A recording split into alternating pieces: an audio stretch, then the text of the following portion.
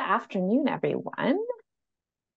Welcome to today's Heritage Lunch and Learn on tapping into Vancouver's beer history, SFU Beer History Archives. My name is Sarah Carlson, and I'm the Director of Education at Vancouver Heritage Foundation. And I have the pleasure of being joined today by Melanie, Richard, and Mitch. And we're all really thrilled to have you here with us virtually this afternoon. So before we get started with our lunch and learn this afternoon, I'd just like to take a moment to recognize the diverse history and cultural heritage of Vancouver, and that the city as it is known today is located on the traditional, ancestral, and unceded territories of the Musqueam, Squamish, and Tsleil-Waututh peoples. We ask that wherever you're joining us from today, that you reflect on the knowledge of and relationship that you have with the people whose lands you may occupy. So today I'm joining from Tsawwassen First Nations. So those of you who may not be familiar with VHF, we are a registered charity, and one of our goals is to raise the awareness of the vital contributions that Heritage makes to a vibrant, inclusive, and sustainable community. So we use our educational programming like this Lunch and Learn, special projects, informational resources, and grants to advance the appreciation and conservation of our city's diverse heritage places and their stories. We're really excited to continue to offer our Heritage Lunch and Learn series virtually.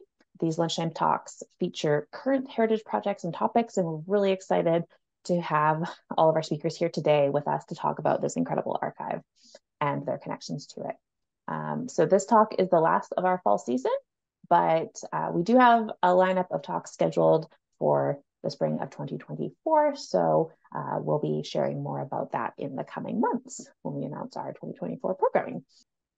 So we're really grateful to have Melanie, Richard, and Mitch here to share their experience and insights with us this afternoon about the BC Beer Archive. So I'm just going to take a moment to introduce them, and then I'm going to hand things over so they can share their presentation with you. So Melanie Hardbattle is the Acquisition and Outreach Archivist at Fraser University Archives, responsible for community outreach and private records acquisition that support teaching and research at the university and in the broader community. She has a Master of Archival Studies degree from the University of British Columbia and has worked at SFU since 2009. Since 2021, she has enjoyed working with the BC brewing community to acquire records documenting the industry's development throughout the province. Richard Dancy is the Systems and University Records Archivist at Fraser University Archives. He graduated from the University of British Columbia with a Master's of Archival Studies and has worked at SFU since 1998. His responsibilities at SFU include arrangement and description of holdings with a focus over the past 10 years on digital archival materials. As a home brewer and a beer history enthusiast, the BC Beer History Archive represents a happy opportunity to combine work with pleasure.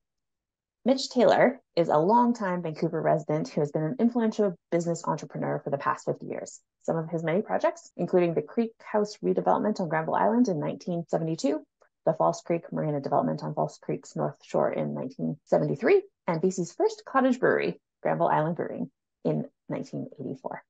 Mitch is now retired and has lived with his wife Anne in the fittingly old heritage house on Marpole Avenue for the past 46 years. In 2021, he wrote and published an autobiography titled Making Way, a memoir, which details his personal and professional experience to that time. So thanks for being here, everyone, and I'm going to hand things over to Melanie. Thank you, Sarah, and hello, everyone. Before we begin, I'd like to acknowledge that Richard and I are speaking to you today from SFU Burnaby, which is on the unceded traditional territories of the Musqueam, Squamish, and Tsleil-Waututh peoples. And I'd really like to thank Sarah and the Vancouver Heritage Foundation for inviting us to give this presentation today on Vancouver brewing history and our efforts since 2021 to document, preserve, and make accessible BC beer brewing history at the SFU Archives. In terms of this presentation, I am going to speak to the acquisitions and outreach aspect of our activities, followed by Mitch Taylor, who will talk about the founding of Granville Island Brewing and Vancouver's brewing landscape in the 1980s. And then Richard will discuss our efforts to make the archive accessible. So I hope that many of you had the opportunity to attend Noel Phillips' excellent talk on early Vancouver brewing history back in August.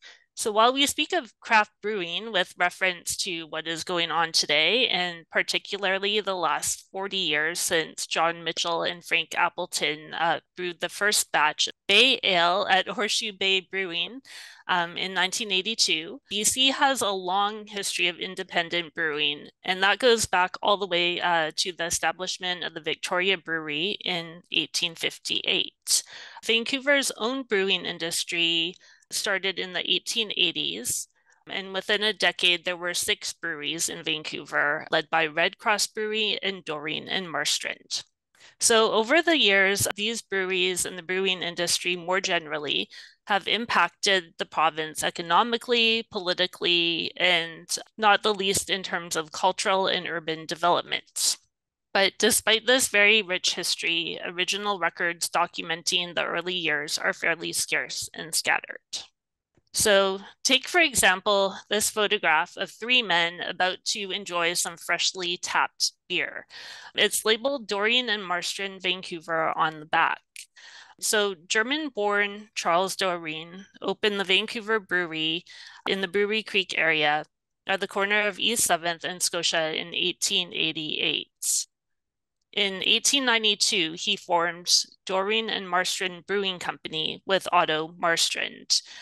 And in 1900, the company merged with Red Cross Brewery to form Vancouver Breweries. So Doering is considered a significant figure in Vancouver's brewing history, yet I can only find 2 images of him online. And really, much of what we know of him today is gleaned from public records and contemporary published sources, such as newspapers or journals that could tell us more about his activities and those of his breweries. So I just want to mention that this photograph came to us by sheer chance and luck. There's no provenance. We have very little contextual information about it. Well, actually, no contextual information.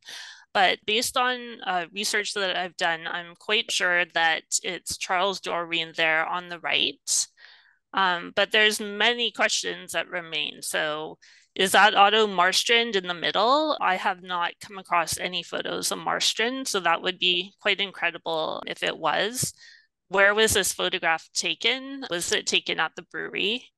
That would be incredible as well. And when was it taken? What records will researchers in the future need to understand BC's craft brewing landscape of the past 40 years? And how do we make sure that that history taking place now is not lost to future generations? So over the past few years at SFU Archives, we've been taking a very active approach to ensuring that this does not happen. So how does one go about establishing a craft brewing archives? And why SFU? SFU Archives is the official repository of the university's archival records, but historically we have also acquired records from private sources that support research and learning at the university. And so when I was hired on as acquisitions and outreach archivist in February 2020, one of my first tasks was to think of some new areas that we could expand on in terms of private records. And Richard, being a home brewer, he recommended brewing history. And I knew that that was an area of increasing interest. And I thought that that was a great idea. So what I needed to do was go and see what's already out there. Are we duplicating efforts? So the first thing I did was do a scan of other archives in BC. And I discovered that there were some very early records relating to brewing in British Columbia, but not a lot, and they tended to be scattered amongst institutions. And when I looked for material relating to the last 40 years, I did not find anything. So that was encouraging, I guess, for us in terms of pursuing this further. The next step was to see what records were out there. So this was actually in the middle of COVID. We were all working from home. So I went online, I looked on the internet and started seeing like who is part of the brewing community. And by immense luck, I also came across this 30th anniversary issue of What's Brewing, edited by Dave Smith, and it had just been put online. And this issue was dedicated to the history of craft brewing in British Columbia. So it was really a tremendous resource, and it just further encouraged me that there is an amazing history that's taken place over the last few decades, and that there are actually a lot of records out there that could be preserved for the future. So, what I did next was come up with an acquisition strategy, which actually ended up being 18 pages long, but it was my putting down on paper what the perfect craft brewing archive would look like and what organizations it would document and what individuals it would document. And then I discovered that there's actually over 220 breweries in British Columbia right now. And in Vancouver alone, there's over 50 breweries. So where to start? So this was a big question, like where best to get started. Unfortunately, by the time I was doing this, both John Mitchell and Frank Appleton had passed away. So I decided that I would start with the organization that had been rallying for craft beer or real beer since the 1980s, and that was CAMRA BC. So CAMRA stands for Campaign for Real Ale BC. So I found their website online and I sent an email in through the website, and I didn't know if I would get a response, but I was extremely excited when I got an enthusiastic response back from Kayla Stiles Clark, who was president of CAMRA Victoria. CAMRA Victoria had, in years previous, acquired the archives of BC brewing historian Greg Evans. So you can see there's Greg up on the screen. So Greg, unfortunately, had passed away in 2018. And at the time of his passing, he was in the middle of compiling a multi-volume book on the history of brewing in British Columbia. And his archives is very extensive, and it consists of all of his research materials. And so CAMRA Victoria was looking for a home for this material, and they offered it to us. And we, of course, accepted, and it's just an amazing foundation for the rest of the archives. So we were very pleased to get that. Kayla was also very helpful in that she put me in touch with Kim Lawden, who is the president of CAMRA Okanagan. And Kim was amazing. She was like very enthusiastic and supportive, and she immediately sent out emails to everyone that she knew in the craft brewing community, telling them what we were doing and that we were interested in acquiring records. One of the first people she actually put me in touch with was Dave Smith from What's Brewing, and he donated part of his own personal collection as well as some of the What's Brewing archives. And he's become an incredible ally for us in this project as well. I was put in touch with Jerry Heater, who was the founder of Whistler Brewing in 1989. And so I went over to Victoria and met him, and he donated his archives to us. And while I was in Victoria, I also visited John Rowling, who's there on the right.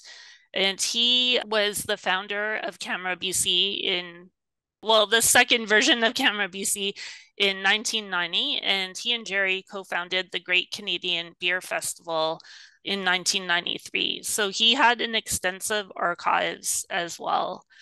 And he's also a brewing writer. So my timing was really impeccable because John told me that his children had taken him aside a couple of months previously and asked him what he intended to do with his brewing stuff because they didn't want it. So John was very pleased to hear from me, and we were very pleased to receive his material. Basically, after this, I started ticking off some of the boxes in the acquisition strategy, which was really great. Fortunately, I was able to make a couple of trips up to the Okanagan and meet with some of the breweries up there. And we received quite a lot of records documenting brewing in the Okanagan. So you'll see there on the right, Alexis Esseltine. So Alexis and her partner, Tim Schoon, had recently taken over the Tin Whistle Brewing Company, which was the South Okanagan's first brewery. It was established in 1995. And they inherited basically a storage room full of records, and they were contemplating what to do with this material. So Alexis was very happy to hear from me, and I went and saw them at the brewery and acquired quite a bit of the material that they had there.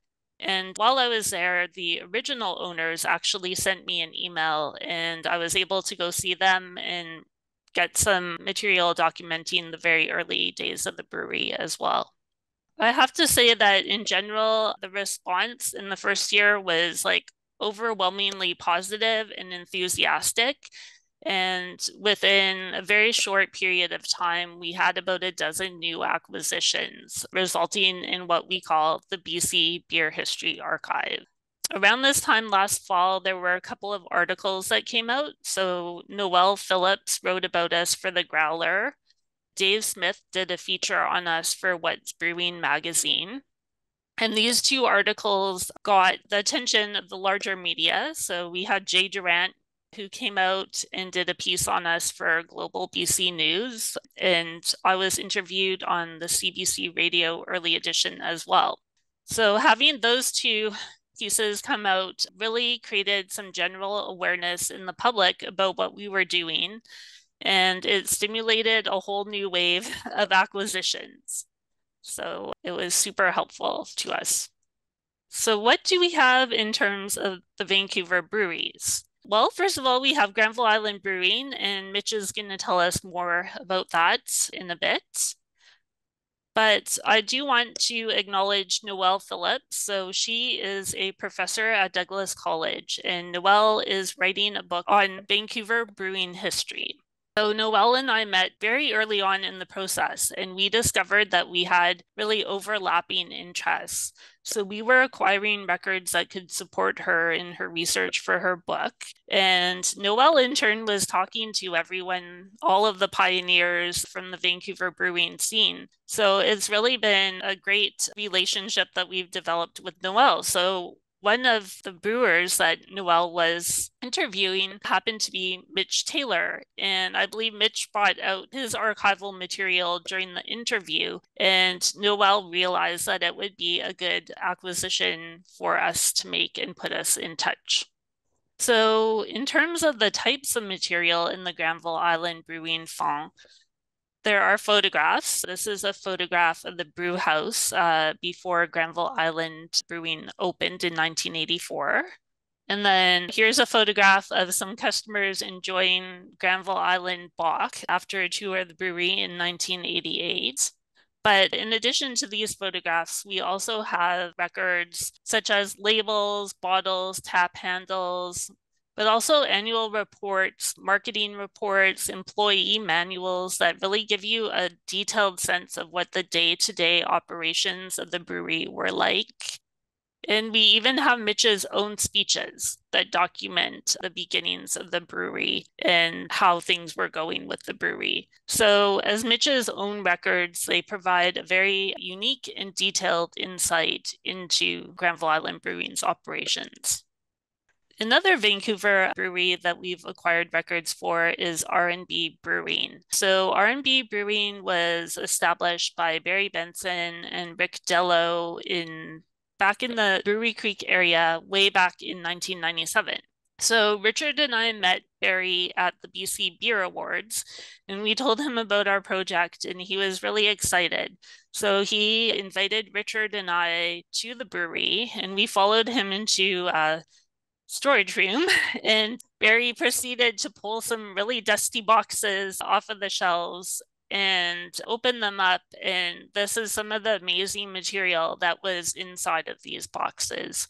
So we have architectural plans for the brewery. We have early drawings for labels and marketing material. We have photographs that document the construction of the brewery. and its early operations. We have prototype tap handles, and significantly, we have R&B's original marketing and business plan. And as a bit of a surprise to us, there's also the original business plan for Shaftesbury Brewing, which is now defunct. And I hear that that's quite hard to come by. I think this is significant in terms of the fact that this is the type of material that might not often survive. Things like labels, bottles, coasters tend to survive more often because of their collectible value, but records such as these don't always stand the test of time. In conclusion, I just want to say that over the past few years, I've really been struck by the strength of the craft brewing community, not only its passion for beer and brewing, but also the way that it honors its own history. I've really been impressed by that. And I hope that it's been apparent in some of the photographs that I've shown that this work has been a real team effort, not just the staff here at the SFU Archives, but with the brewing community itself. So brewers, breweries, media, associations, historians, even breweryana collectors have all come forward, and they so generously shared their knowledge and their expertise with us, as well as their passion for brewing history, and also importantly, their records. But I also do want to say that although the records are amazing, one thing that I've really appreciated through the past few years has been the relationships that we've been able to develop with the community. And one of those relationships is with Mitch Taylor. So I'm very pleased to turn this over to Mitch to tell us more about the founding of Granville Island Brewing in 1984. Thank you. My name is Mitch Taylor, and I'm going to give you a short history of Granville Island Brewing and the early days of the craft brewing movement in BC. There'll be time at the end of this program for some questions if you have them. Granville Island Brewing opened its doors in June of 1984, but I want to first go back to give you better context to my start on Granville Island, which was about 15 years earlier than that, when Bill Harvey and I, my partner at the time, were looking around Granville Island for properties to redevelop. That was 1969 and 70. And we were looking at the whole of the False Creek Basin with an entrepreneurial eye to develop some waterfront properties that the public could take part in and enjoy in our own city. And we did need involvement from the city and support from the city to get going. False Creek at the time was a mess. Picture a beautiful city in the 60s, but its entire waterfront, including all of Granville Island and a good chunk of False Creek, all of False Creek actually, was neglected, lined with industrial abandoned buildings, vacant lots, wharves rotting, derelict boats tied up. It was a terrible mess. It was sad and deserted, and our city needed some help. Bill and I saw that as an opportunity. We'll make this short. But we were lucky. We were successful. We did go on and get a redevelopment going on Granville Island in 4 buildings called the Creek House Complex. It opened in 1972. It's still there today. The anchor project on Granville Island, the Sandbar Restaurant, is our most important tenant. The Creek House did set the stage for the redevelopment of False Creek in the coming decades. It was the first development on Granville Island. So now let's jump forward to the 80s. By then, the redevelopment of Granville Island was well underway. Granville Island Market opened in the mid-70s and was a phenomenal success. Our Creek House building had a Mulvaney's restaurant that you probably will remember was one of the best in the city. There were, by that time, 6 million people visiting Granville Island each year. Vancouver, BC had announced Expo 86, and there was a change in the air. We were better traveled, we had more money, our tastes were more sophisticated. The restaurant and bar scene was flourishing in the city. We drank imported wines, we preferred French cheeses, we could eat fresh bagels and baguettes in the morning. A lot of you lived through that. I don't know how old you are because I can't see your names yet, but a lot of you will remember that probably. But there's some great memories from the 70s of lunch at the Cannery restaurant in Burrard Inlet, or sipping Chablis at Ondine's at the marina in False Creek, or crepes at the creperie in Gastown. But you know, folks, in 1980, if you wanted to buy a fresh, frothy pint of beer, you had three choices, or three breweries anyhow, with their choices: Molson's, Labatt's, and Carling's. Their stubby brown bottles all looked the same, and they pretty much all tasted the same. I call those beers ubiquitous beers. We wanted something better. We decided to build our own showplace brewery, and we would brew and bottle an uber premium beer that would taste better than any of the other beers that were available at the time. We decided to build that brewery on Granville Island because we knew that Granville Island was a wonderful place, and we felt we could add to that experience. And we knew there was a steady flow of sophisticated and affluent customers to keep coming to our doors. We also knew that because it was new and different, we would have to make the taste experience exceptional from that very first sip. I was already a successful businessman, but I was not a home brewer. So I had to do an awful lot of research and planning. Being a businessman, we had to put together a complete strategic plan and operating business plan and gather around us a group of knowledgeable people who could execute the plan. And I had to come up, of course, with enough money to deliver that. We had an overwhelming checklist of challenges when you think of it. Even to get the legal rights to build that brewery, a microbrewery, we called it. We had to get the Granville Island Trust, who controls the island, the city of Vancouver, the province of BC, and yes, even the federal government in Ottawa had to make changes to the laws to approve it. They had to issue dozens of licenses and permits to let us do it.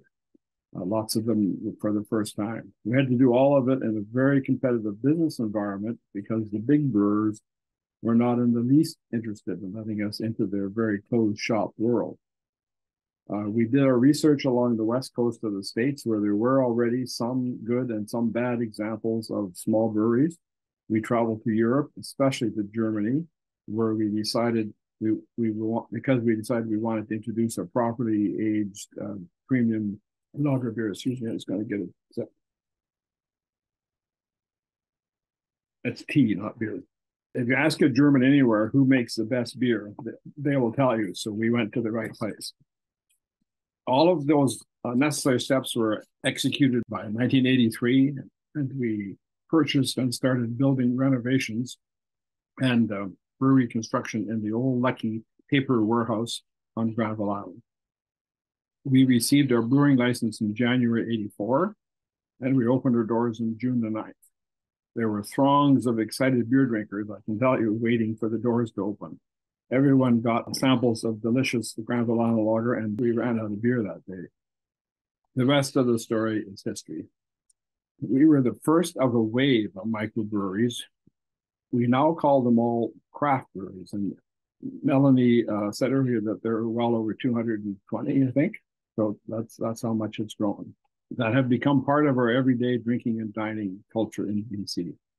The definition of microbrewery is that it's a small version of a big brewery like Molson's. We made the beer from water, hops, yeast, and malt. We bottled it in our own distinctive bottles. We sold it in our own brewery store.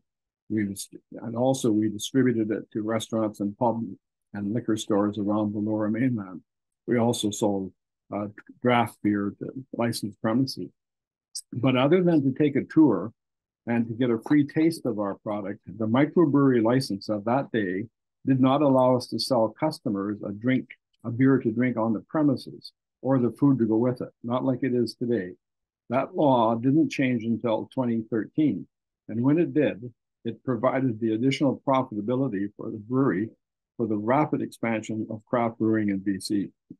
Since 2013, craft breweries can not only sell beer to take home for consumption, but they can drink it on the premises. Craft breweries have become a desirable destination for people in Vancouver and people in the Lower Mainland and all of BC, actually, to drink beer, visit, eat good food, and listen to music.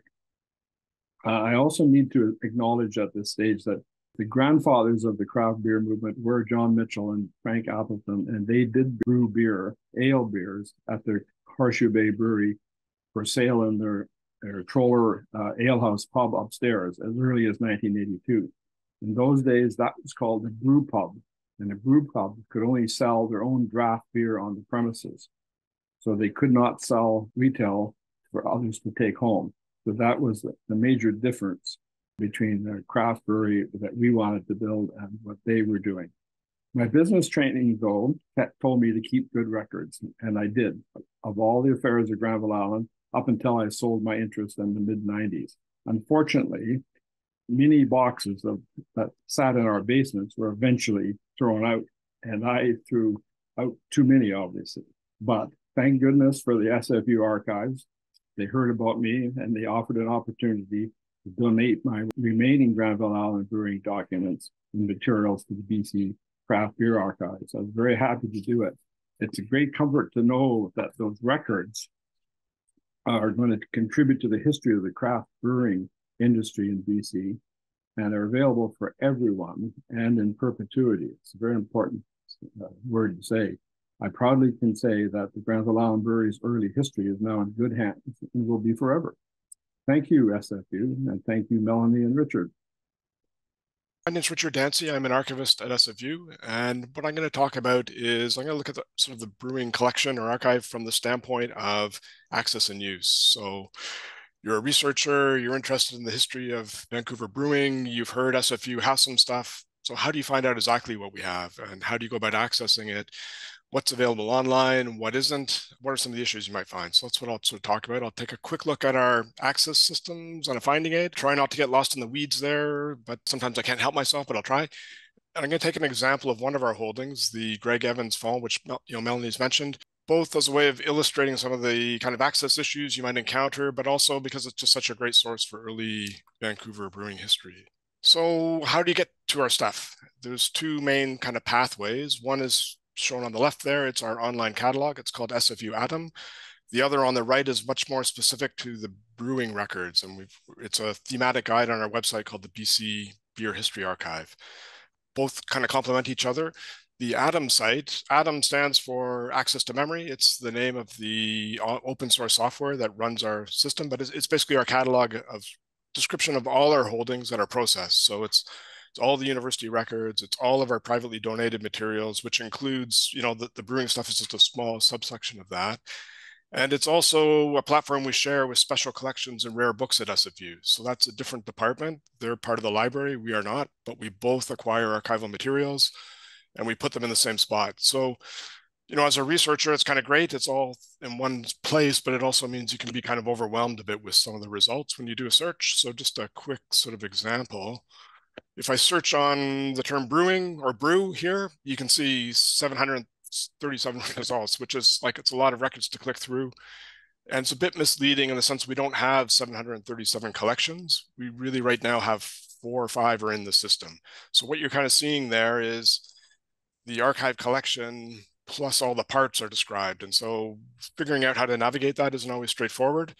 And the other thing you might be left wondering is is this everything? Do I have to put in other terms and so on? So, Atom is great, but there's a bit of a learning curve to it. And it's kind of great for zeroing in on the trees, but getting a sort of high bird's eye overview of the forest isn't always so easy. So it was to kind of remedy that we created this BC Beer History Archive, because it can really focus in on just the brewing records. So I think it's kind of the best way to start. It's the best place to go into it. You do get a precise overview of what we have. We flag what's new and what's changed. And there's also some information here that is a bit different or is actually not available in Atom. So I'm going to actually just flip over here to that website. It doesn't really have unfortunately, a snappy URL that's easy to remember. You can see it's a bit of a mouthful there. If you Google BC Beer History Archive, this will come up right to the top usually. And I'll just say a thing about the name. Melanie's mentioned Dave Smith, so he really kind of bestowed the name on us when he wrote his pieces, and we liked it, so we've kept it. We've kind of shamelessly stole it, but we always want to give Dave credit because we don't want to anger Dave. He's been a good friend of the program. But I'll just quickly walk through here. The navigation is along the top there. So the holdings tab, this kind of tells you precisely what we've acquired in terms of brewing archives. If they've been arranged and described, there's a little blurb on it, and there's a link to the detailed finding aid. So what's also here that is not on the Atom site is information about acquisitions that haven't yet been processed. So that's good to know. You can kind of see what's coming down the pike. You can also, like, there's always a time gap in an archives between when we acquire something and when it's available. Like at SFU, for example, in the archives, I think our backlog, it's like a kilometer if you put all the boxes side by side. So it's huge, but you can request access. It's not our favorite thing in the world to do, to provide it, but we can cope. We can usually work something out. And so that's what's in there. Links and resources. So I'll say a few things here. We have a sort of a timeline of breweries in BC. So these are all, every brewery in BC is listed here with its start end dates. It's color coded by its region. I guess what surprises me when you go through this is just how many there were, right? Like it's a ton. Also how short-lived a lot of them were though as well, which is kind of interesting. So that's, this is kind of crude. It's not anything fancy, but it kind of points to something we want to do more of in the future, which is a sort of idea of visualizing data. Like the archival holdings have a lot of data about BC brewing history. It would be nice to kind of get it out in visual formats, whether it's a timeline like this, a map, or there's also the sort of graph databases where you can kind of visually see relationships between people, breweries, places, and so on. So that's kind of something in the future that we want to pursue a bit more of, but so hopefully keep your eye on that. I'll just go back through here quickly. I won't say a whole lot about, Melanie talked about this. This is if you want to read more about the program, there's information here. Our 5 minutes of fame on Global is linked there. You can watch it. It's quite exciting to have drones flying around the archives. We've never had that before. It was nice. Let's donate materials here. If you worked in the brewing industry and you have records, if you were a collector and you have material and you're looking for a home for it, like, let us know. Don't listen to your kids. Don't listen to your grandkids when they say, throw this junk out. Nobody's interested. Like we're interested. And this is the kind of stuff that we're looking for. Also, as a researcher, it gives you an idea of what kind of materials and information you'll find in the archives we've already acquired. So that's essentially the site. I want to go back here now, maybe zero back to one fall in particular, Greg Evans' archive. And I'm going to click the link to, this is now his detailed finding aid record. And I'll spend a bit of time going through this. I'm just keeping my eye on the time because I'm cognizant that we want to leave time for questions. But what you're looking at here is the full description. We call it a fall, but I'm using the word Greg Evans fall and Greg Evans archive kind of interchangeably, but it's the basic idea that what his archive represents, it's all the documents that he acquired or accumulated over the course of his lifetime and kept together. So it's stuff that he himself authored, if he kept a copy, but it's also all the stuff that came in, the incoming correspondence, it's materials that he collected. So that's kind of the way in which archives and libraries are different. We're not really, libraries kind of focus on the items. What we have to focus in the first place is these aggregates of records. It's the archive as a whole, and that's what the description starts with. Who was Greg Evans? Why is it interesting to you? So you can find out a bit more about the creator down here. There's always going to be a little history of the archive creator. I won't say a whole lot here. You can read more, but I guess for our, Evans he worked in the heritage sector most of his life. He passed away in 2018, but he was really kind of alongside that, sort of the foremost historian of brewing in BC for BC history. His thesis in 1991 was completed, called the Vancouver Island Brewing Industry, 1858 to 1917. And a copy of that you can find here in his archive, and you could download it. But it really is still kind of the definitive work, I think. So yeah, you can download and read it. It still hasn't really been surpassed in terms of the depth of detail and so on. After he completed that thesis, he didn't go on to become an academic, but he carried on with his research. And, he was a prolific sort of public speaker, and by all accounts, a really entertaining one. And the text of his talks are kind of here, or some of them that survived. He also worked from time to time as a historical consultant, various projects, including for Vancouver. In the late 90s, I guess there was that redevelopment of the old Vancouver brewery site on Arbutus. And so Greg acted as a consultant on that, and there is some information about that. These are pretty interesting files, these ones here. The other thing, I guess, the big thing, and Melanie's talked about it, is his book. So in 2011, he entered into a contract with the Royal BC Museum to produce this projected 3-volume history. It was going to be called the History of Beer Brewing in British Columbia. Unfortunately, not completed. So when he passed away, I think the hope among the camera folks who got his records, the hope that maybe the manuscript is there, but it wasn't. And by the time it came to us, certainly access to his personal computer was long gone. So was it there? I don't know. I kind of think based on what did survive, probably not, but we don't really know. But what is there? So, you know, there's records about his education, there's records about his talks and so on that I've shown, but at the core of it is really this series here.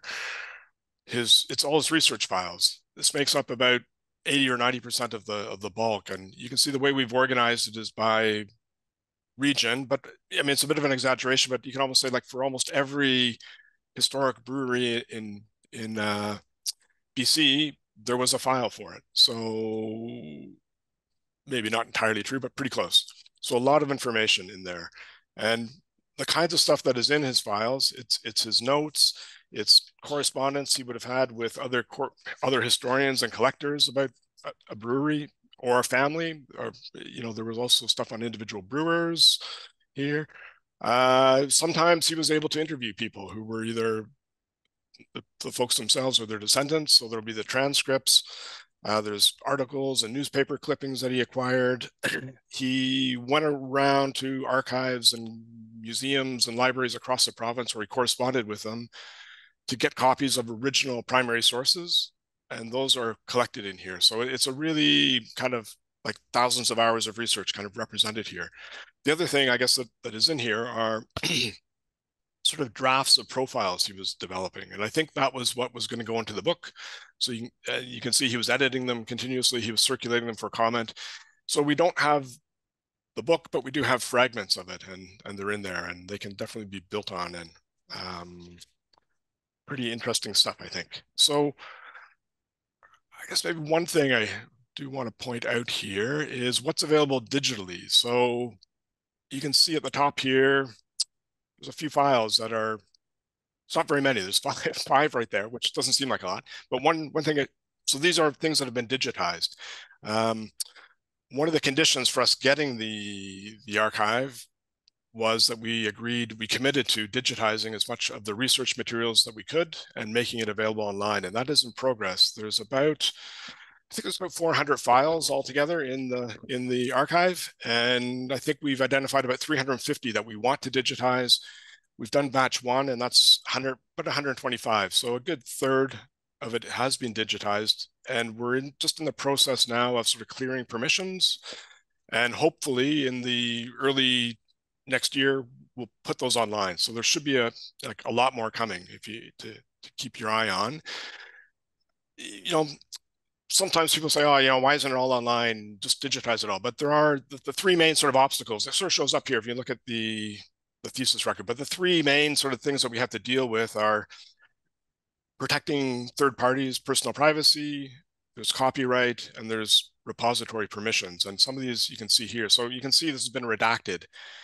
We've redacted here as signatures. That's kind of standard with thesis when libraries put them up. So I guess our main concern is like Evans was corresponding with people who are his contemporaries. We don't want to put their email addresses, their home phone numbers, their home addresses online. It's kind of a creepiness factor, and they don't consent to that, right? So we do have to review in detail and redact that personal information. And that happens, and you'll find that when you come across our files. Copyright, when you click on a thing, you'll often get this copyright notice, because even with Evan's own stuff, we don't actually own copyright. When Camera Victoria acquired the records, the copyright was not transferred. So when they gave the records to us, we don't have copyright. So not only Greg's stuff, but also all the third parties whose works he's acquired, we don't own copyright. So what we do is we kind of rely on fair dealing under Canadian copyright. You'll get this notice. It will say you can use it for your personal research or study, but if you want to do something else with it, it's up to you to figure out or to contact the donors, get permissions you need, and we'll help you with that, but we don't necessarily have all that information either, right? So that's an issue. The other big thing is, I'm going to go back, that's just when you get the full document. The other issue, I guess, that really comes up with Evan's stuff is repository permissions. So because he accumulated copies of materials that are held by other repositories, there's usually a terms of use agreement that would say, okay, you can use this for your own use, but any other use requires an additional permission. And so us putting it online would be an additional use. So we are respecting those agreements. I've identified about 25 to 30 institutions that I kind of need to contact to say, hey, we want to put some stuff up.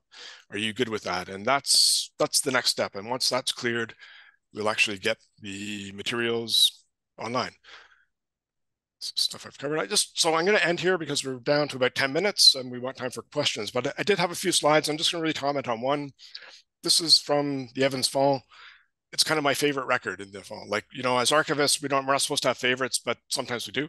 It's so banal, this record, but I really love it. And the reason I like it is because it's Evans. It's his diagramming out where the San Francisco and Red Star breweries were located in Brewery Creek. So San Francisco Brewing was one of the first breweries, 1888, just up the street from what Melanie was showing of the Vancouver Brewery and the Doering and Marstrand.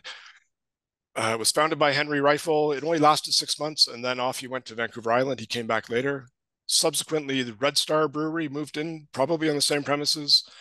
But nothing, again, only lasted like maybe a year and a half, something like that. So not much is known about those breweries. There's no artifacts, there's no bottles, there's no labels, there's no business records. And sometimes you'll find it's not even totally known with certainty where it was located. So sometimes you'll see Main and 16th, sometimes you'll see Main and 10th, sometimes the northeast corner of Main and 11th. So what Evans has done based on his research, he's firmly located it at the southeast corner of Main and 11th, which today is the site of the Winona apartment buildings, which is where I've lived for the last 15 years. So anyway, that's to me why I kind of get a kick out of that. One thing that's kind of interesting, like it just kind of shows the depth of sort of detail and local detail that you can find in these records. This is true in Vancouver, but it's also true for all the communities he was studying. So Vancouver Island, the north, the interior, and so on.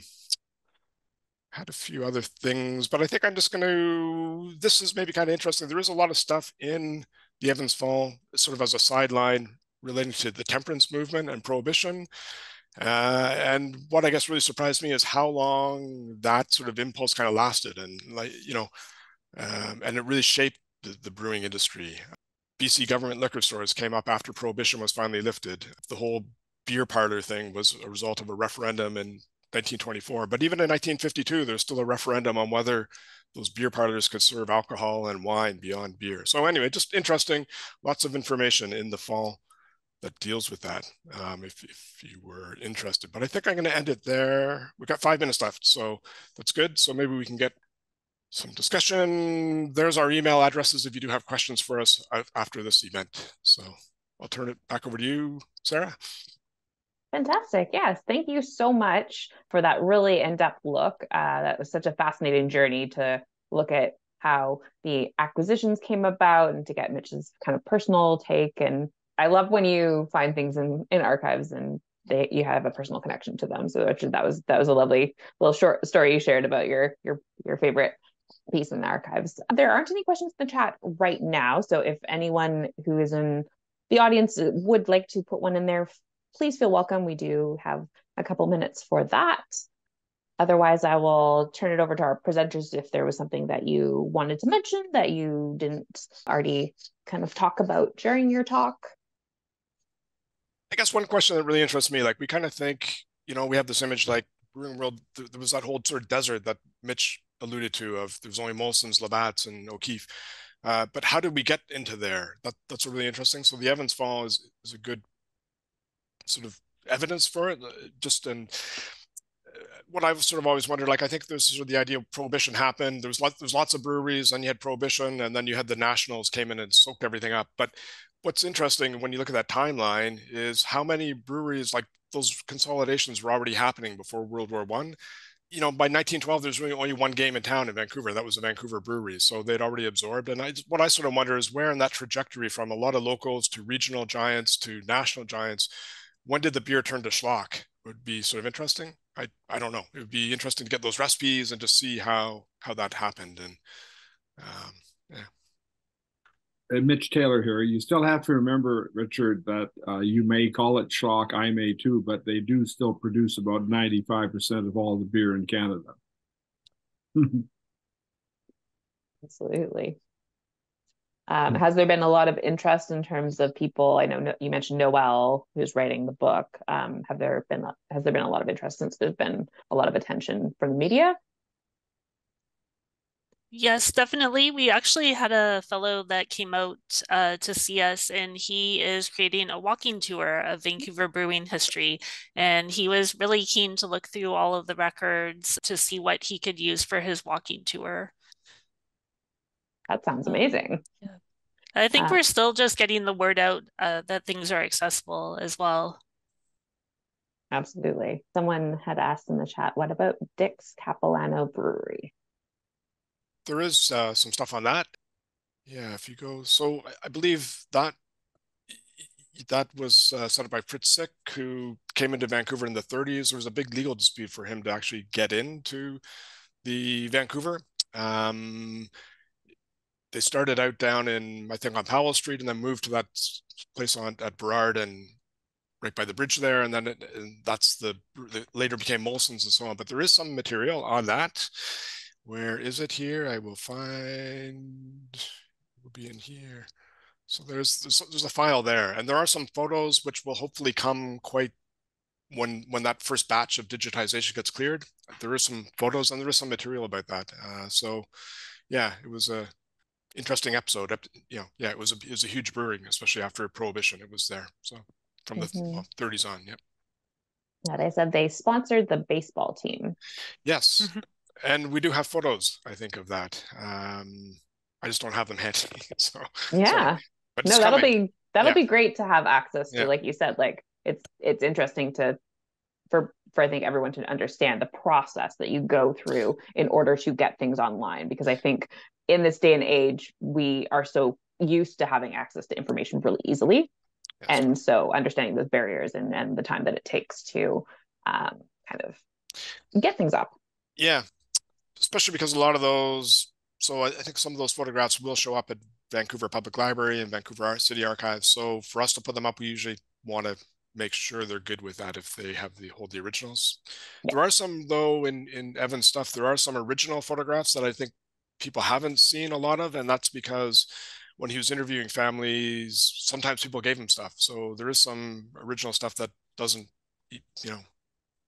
show up everywhere. So hopefully it's coming. Yeah, absolutely. Yeah. Amazing. Well, thank you all for sharing this afternoon. This has been a really fascinating lunchtime talk. And I just want to say thank you also to everyone who joined us this afternoon. I hope this has piqued your interest in delving more into local beer history here in Vancouver or wider in BC. If you're interested in Vancouver's history or heritage more specifically, feel welcome to explore Vancouver Heritage Foundation's website. We have our Heritage Site Finder. Some of the sites that were mentioned, the Doering and Marstrand Brewery, are on there because they're heritage buildings. The Winona Apartments that Richard mentioned are on the Heritage Site Finder as well. And then we also have our Places That Matter community history resource.